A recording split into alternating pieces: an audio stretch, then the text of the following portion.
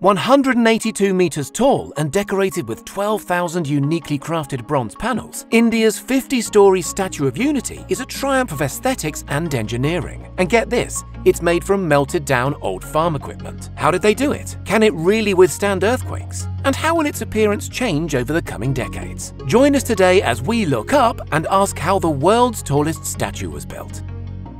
There are few more appropriate subjects for the world's tallest statue than Iron Man. No, not that Iron Man. Indian statesman and independence activist Vallabhbhai Patel is nicknamed the Iron Man of India for his incredible nation-building work, uniting all 562 independent princely states on the subcontinent after the British abruptly peaced out in the 1940s. The statue was commissioned to celebrate Patel's monumental achievement, and to underline the fact it's for all Indians, farmers from all across the nation Patel helped create sent in their old unused scrap iron. Some 100 million farmers are said to have participated, yielding 129 tons of scrap iron, which today, melted down, forms the foundation of the statue. The statue itself stands at 182 meters tall, and that's no accident. 182 was chosen because that's the number of seats on the Gujarati legislature. It's constructed on a river island near where Patel grew up, facing the mighty Narmada Dam. That dam, like so much else in modern India, was also partly his idea. Celebrated Indian sculptor Ram V. Sutar, distinguished winner of the Padma Bhushan Award for service to his country, was chosen to lead the design team. He'd already made a statue of Patel,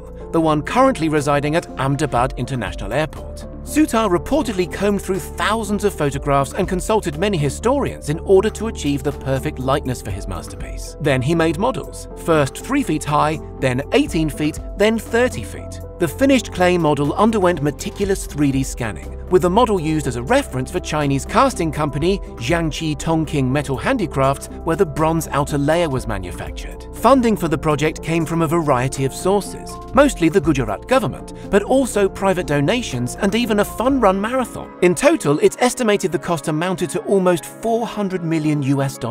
New York firm Michael Graves Architecture and Design was hired to oversee the project, along with the Singapore-based Hardy Group and Indian infrastructure giant Larsen & Toubro. Some 4,076 laborers worked alongside 250 engineers for 57 months on the project. Work began in earnest when Narendra Modi, then Premier of Gujarat, now Prime Minister, laid the foundation on the 31st of October 2013, what would have been Patel's 138th birthday. The hillock on which the statue stands was flattened, from 70 meters to just 55 meters, in order that the foundations could be laid. Of the many thorny engineering problems that had to be overcome, the most striking related to the statue's so-called slenderness ratio. What that basically means is that tall structures should ideally be more slender at the top than at the bottom. Seems obvious, right? Ram V. Sutar's sculpture of Vallabhbhai Patel, however, is clearly narrower at the base.